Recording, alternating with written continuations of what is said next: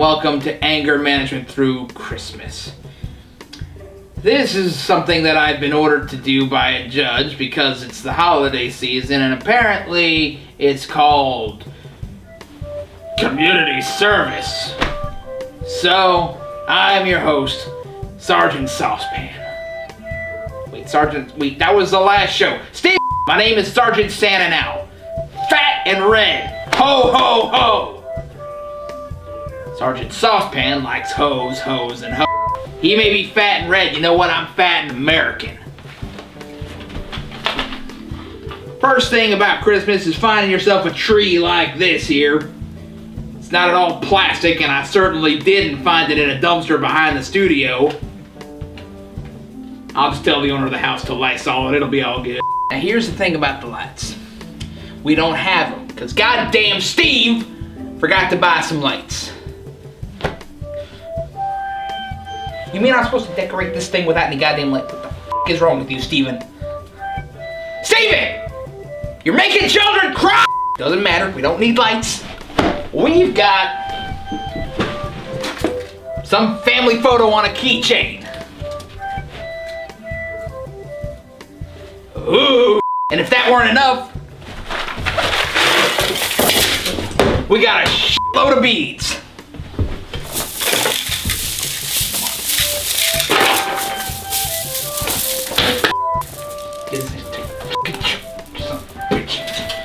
Forget your goddamn fucking lights.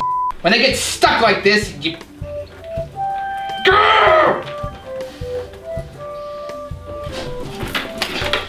You're not broken! Story time, kiddies. So, once upon a time, there was a magical Christmas tree, and it had lights, and tinsel, and ornaments. And then, Jesus' gay brother Randy said, Jesus, I have an ornament idea, it's fabulous. We're gonna make beads, just lots of beads.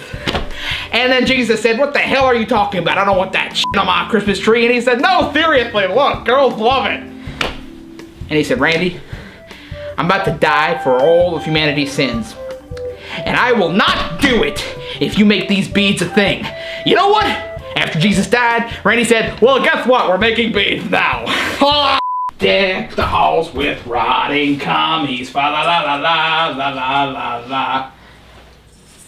'Tis the season to be jolly, fa la la la la la la la la. Watch the Arabs steal our oil, fa la la la la la.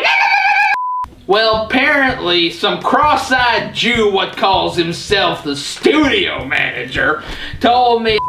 So apparently I need to apologize again for my comments about the aforementioned hook-nosed Jew bags.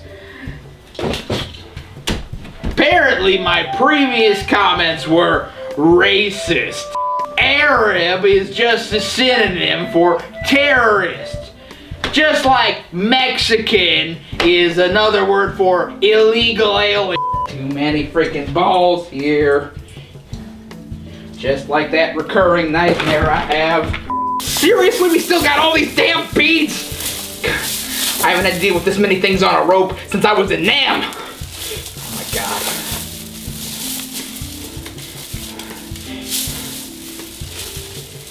No. My gun jammed! No! Charlie's in the trees! Look out for Charlie's in the trees! So apparently, the studio manager said that Vietnam is too scary a topic for children.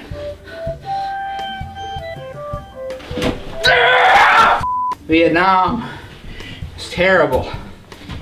And it wasn't the Vietnamese soldiers. It wasn't the Viet Congaroos or whatever they called themselves.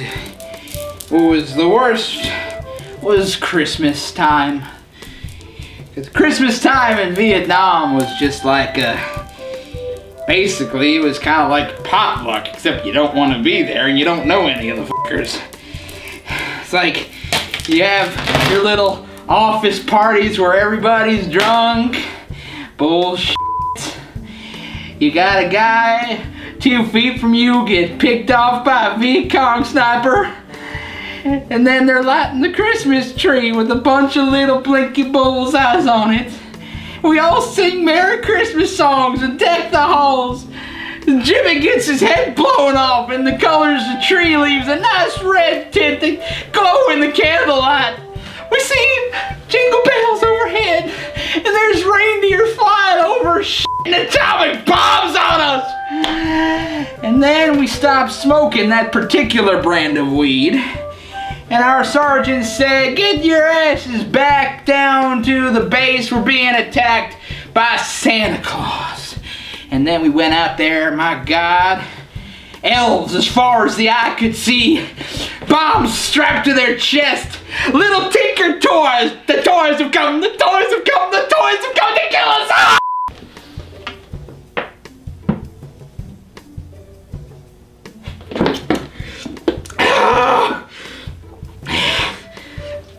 You know what Christmas is?